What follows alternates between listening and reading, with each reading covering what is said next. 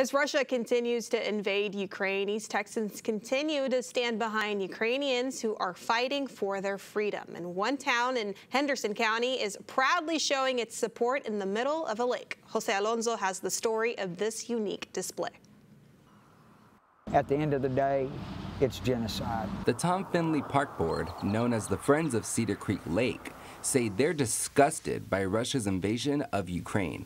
We all think that Putin should be severely disciplined, prompting them to purchase a Ukrainian flag and fly it proudly under their American one. Those poor people, they don't deserve it. They're like you and I. To see the pictures before all of this, the playgrounds, the kids, the schools, and to see it now, it's hard to keep from crying. And even the severe storm that left debris everywhere gave proof through the night that both flags were still there. We've gotten a lot of responses. People really are happy that we're flying it because they all agree that we should support Ukraine.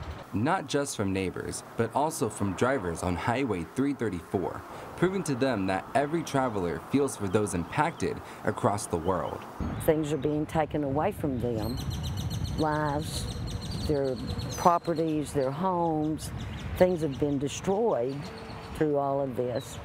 And so many of them have fled Ukraine, trying to get away from it. I don't blame them. If I was a little bit younger, I would go fight.